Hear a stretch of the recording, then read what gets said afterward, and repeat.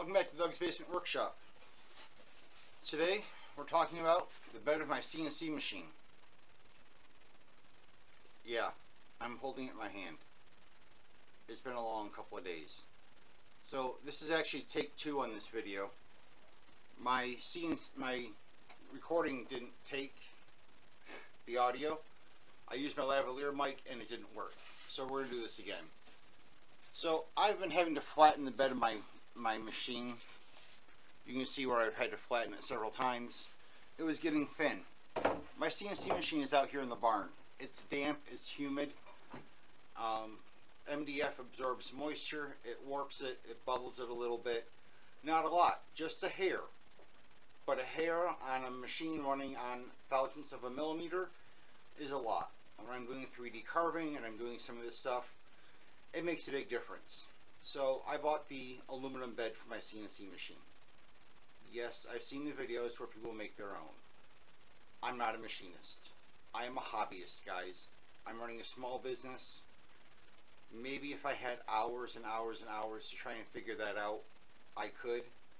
I'm sure the people who do machinist work and work with metal all the time can do it much faster. That's not me. I am not skilled in that. So I bought the bed. Yes, I know how much it costs. It's sitting behind me on the table. Now, I love it. I've used it. I have got it sitting here, clamped in, or screwed in.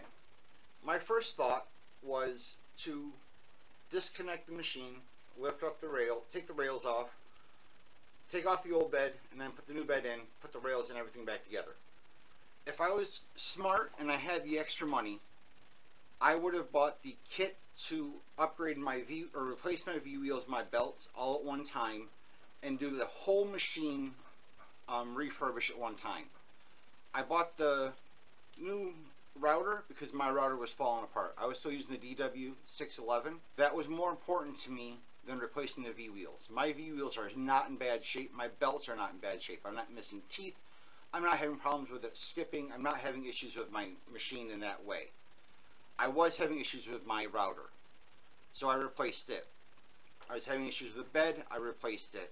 I do want to replace my V wheels. That is coming up, and I will be doing that. It is coming. And I will do a video on it. I did a video showing how I stripped the bed and took it apart. Again, there was no audio, so it's really, really horrible, and I don't want to do a voiceover because I do a lot of time talking to the camera and showing and pointing at the same time, and it would have looked horrible. So I'm just going to point out some stuff here.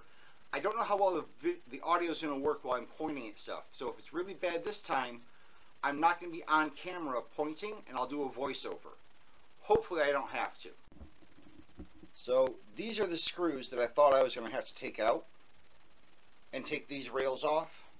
I was going to take these V wheels off first, lift this gantry up off, set it aside, take these off, and then take the screws in the bed out.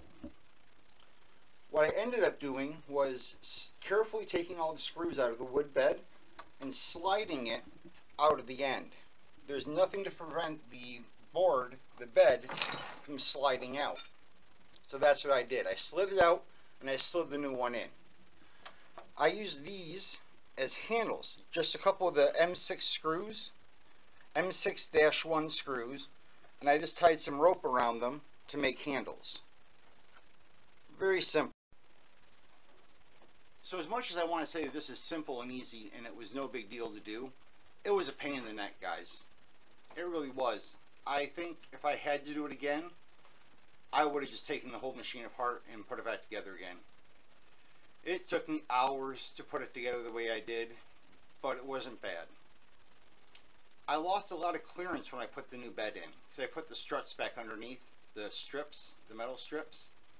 I don't think I need them, but the screws stuck out so far underneath the machine that it would have dug into the table, and I would have been sitting on screws holding on the machine instead of sitting on the feet. So maybe some shorter screws, and when I strip this down, I can put some shorter screws in. I think they're the same as the screws for the bed. I'm going to take one out, see if I can find replacement screws that I can fit in there, and I might try doing that. I'd like to get that extra, 4 or 5 millimeters back. This new bed is awesome. I broke a clamp, and if you watch my tic-tac-toe video, I'll link it down below.